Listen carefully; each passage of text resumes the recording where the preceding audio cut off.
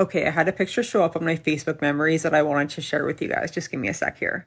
This picture is from 10 years ago, and I want to see, do you notice something in it?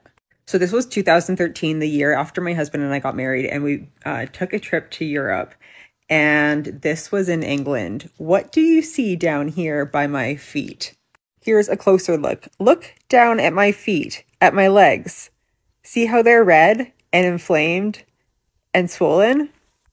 I had been having this rash for years, and doctors did not know what it was and just kept telling me that it was heat rash. And I was like, it's not just heat rash, it's something more, it's something more.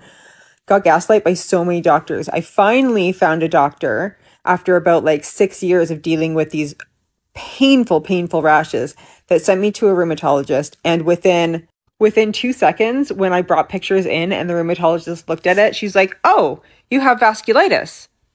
Excuse me, what?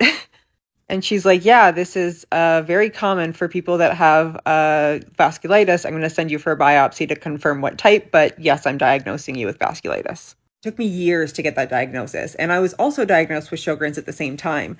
And it just goes to show that you really need to advocate for yourself and bring in documents, pictures, scientific literature to advocate for yourself inside of your doctor's offices. Because if you know something is wrong with your body, you know your body best.